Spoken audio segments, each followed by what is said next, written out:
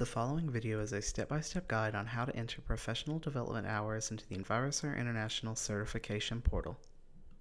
From the homepage, click on the Certification Portal link listed at the top of the navigation bar. Scroll down and enter your credentials to sign in.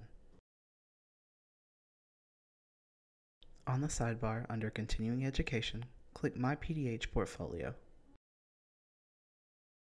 On the following page, click to add external PDHs. First, enter the date that you received the PDH.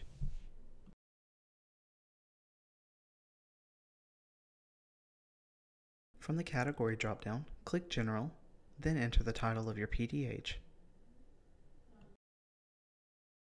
Please note that PDH hours should always be rounded down.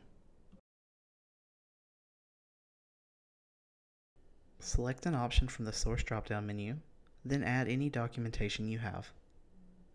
You can also add more by clicking the plus button at the bottom. You can add as many forms of documentation as you need. Be sure to save your changes when you're finished. All PDHs can be managed from the My PDH Portfolio menu. You can go back and edit, modify, or delete if necessary. You can go back and complete this process as many times as necessary to fulfill your PDH requirements.